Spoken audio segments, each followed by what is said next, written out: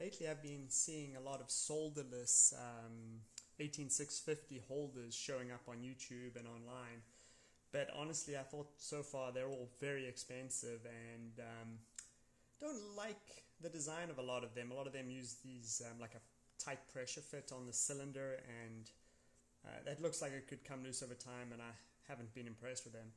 And I had the thought, I'm pretty sure I could build my own solderless 18650 battery box just using cheap eBay parts, and I've been working on it, and I think I've come up with quite a good design. This is my first prototype here, and you can see it is a very strong solderless battery box right here. These are 8 cells in parallel, so this is only 3.7 volts, but you know, it could push over 100 amps if it needed to. The way I have this designed is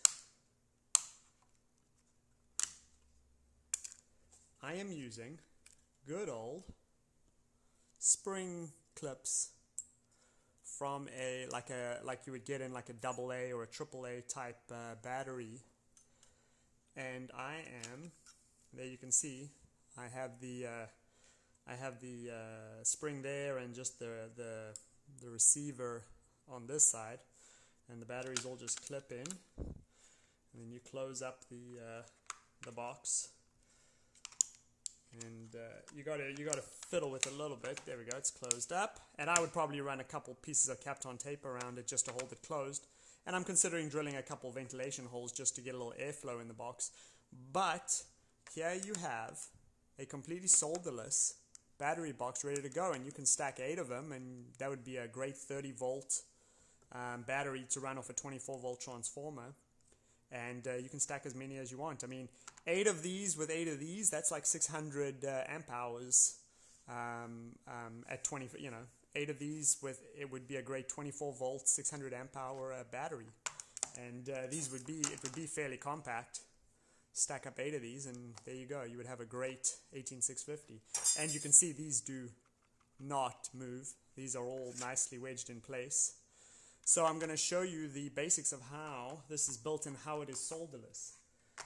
First of all, take a battery box and put all your batteries in it, and just mark where the center of all the batteries are. And then across the bottom you drill holes, you know, drill it out at each one along the bottom, and then take the spring clip like this, and I have bent it over.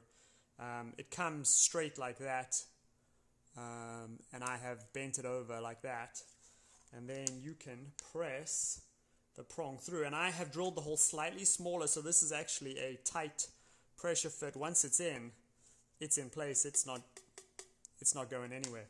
And then I did round these over with a pair of pliers. I pull them through a little more and then round them over just to keep it in place. And you can see that is nicely in place, not going anywhere.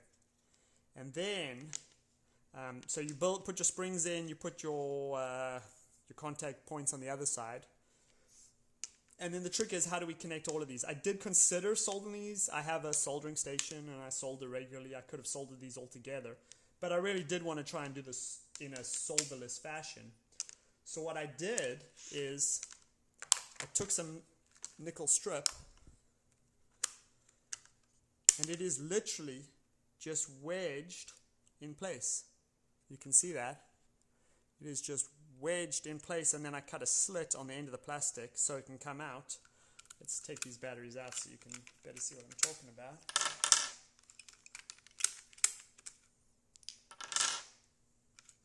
You can see I literally tucked the nickel strip behind all of these, and because of the spring contact, it pushes nice and tight on the nickel strip, and this is completely loose, just tucked in behind each one of these spring contacts.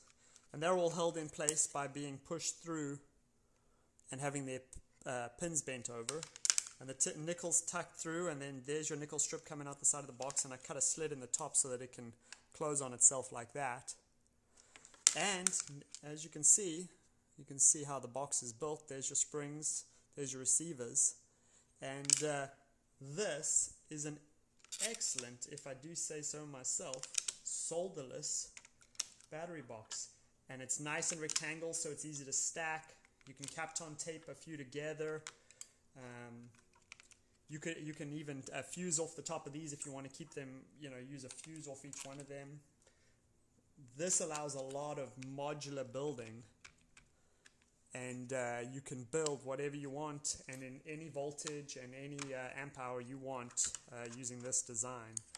And you should know, these boxes are about $1.50 each if you buy 10, 20 of them at a time.